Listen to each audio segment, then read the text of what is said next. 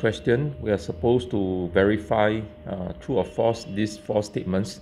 So let's just go about trying them.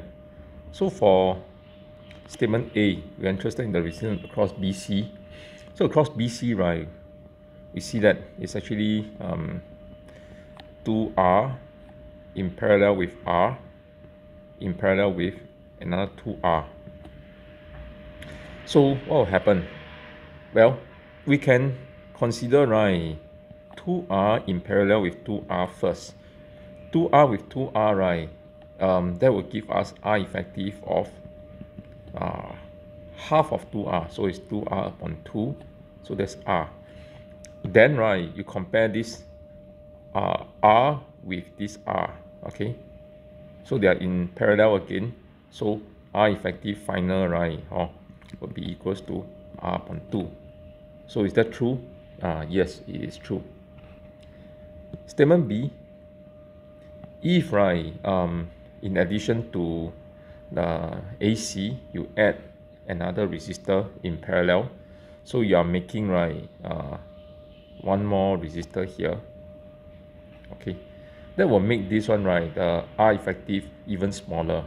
So no doubt, okay, because you are making additional path available for current to flow. Any additional path, right, in parallel will always lead to resistance becoming smaller. So statement B is correct also. Statement C, resistance measured across AD is 1. So is it true? Well, it is, because if you redraw, it will look like this. 2R on top, 2R below, in between them, this guy. So let's consider, right, what's the effect of this guy by ignoring him first. Here, right, you have R, and here you have R. Suppose, right, the potential here is called V, and here is 0. Okay, then here will be V over 2, and here will be V over 2 as well.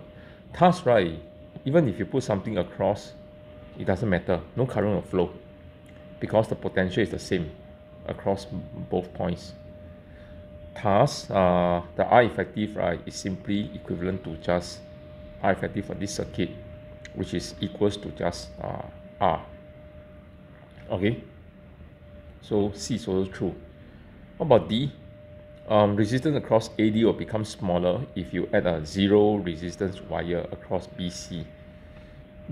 So putting this wire across here, right, will turn this circuit, right, into this circuit instead. Okay, and will the resistance change? Well, here, right, you have R upon 2, here will be R upon 2 in series with each other, so sum up to be R. So it will still be 1 ohm, it wouldn't be smaller. So this statement is false.